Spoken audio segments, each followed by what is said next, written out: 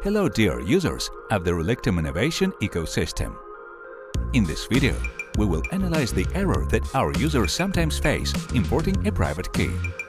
This is private key inactive error.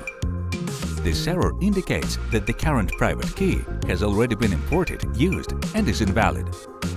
To solve this error, please use the current private key that was not previously used, that is, the one that was saved after the last import. Attention! The private key is a one-time use one. If you have used your private key at least once, it is invalid and you need to export a new one. This can be done immediately after importing the key or being authorized in the application account in the Settings tab. A link to the instructions for importing and exporting a private key is in the description.